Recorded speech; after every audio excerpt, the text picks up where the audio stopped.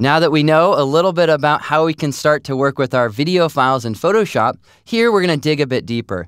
In the next few movies, we'll be working with this clip, and in this first movie, we'll explore how we can edit or cut different parts of our video files. We'll also take a look at how we can work with typography as well. All right, well, in order to open this file up, let's navigate to Photoshop. A quick way to jump to Photoshop when you're in Bridge is to click on this little boomerang icon right here. Go ahead and click on that, and it will take you back to Photoshop. Then click on the File pull-down menu, and here we're going to choose Open. Next, we want to navigate to the Chapter 19 folder, and we'll select this video file, which is titled Rob Portrait. It's a brief video portrait of a really fascinating person, a world-famous surfer named Rob Machado. Well, here we'll click Open in order to open up this clip here in Photoshop. Click OK to use the embedded profile, and here we have the clip. Well, in this case, I know that the first part of the clip is something I want to cut away. I want this movie to start somewhere down the line. So we can move our playhead needle to where we want the clip to start, and then we can get rid of this content here in the beginning, and we can do so really easily. Take a look at this. All that you need to do is to position your cursor over the front edge of the clip. Notice how the cursor icon changes. Then just click and drag, and here I'll click and drag to the right here, and then let go. And here we have cut away that first part of the clip. Now the clip starts right at this point and then begins and plays. And in this way, we can start to see this clip, and we can scrub through it, of course, in order to see this short video portrait. And again, this is just kind of a short little fun video portrait. And as we go through this, what I want to do is take a look at this file and also listen to the audio. Do you remember the shortcut that you can use to play your video files? It's the spacebar key. If you forget the shortcut, you can always click this play icon here. So let's go ahead and give a watch and a listen to this brief part of the clip. All right, well, as you can hear, there's some ambient noise in the background, and I actually don't like that noise that's happening there, so what I want to do is I want to get rid of it. One way to do that is to right-click or control-click on the clip itself. Then we have two icons, one which allows us to control the video duration and speed, another one, this one here, which allows us to control the audio. Here we can change the level of the audio, how it fades in or fades out, and we can also get rid of the audio altogether by clicking on Mute Audio. Well, that's what I want to do because later in the next movie, we'll look at how we can add our own audio track to our video projects.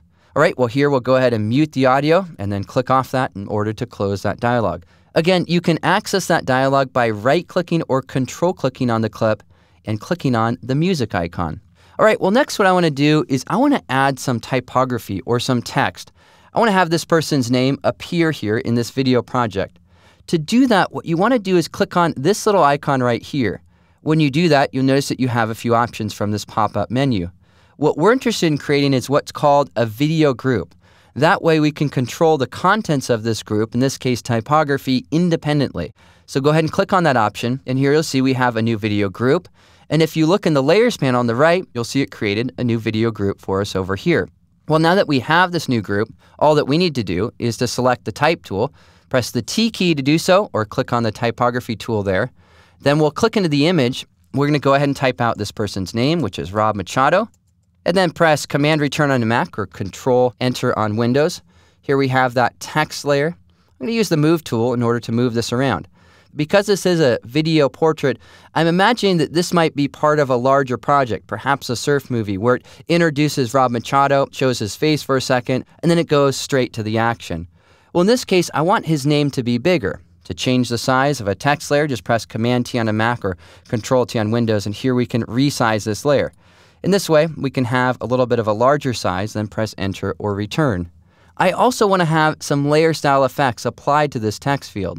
To do that, you want to click on your type layer, as we've done here, and then click on the FX icon, and I'll choose Drop Shadow.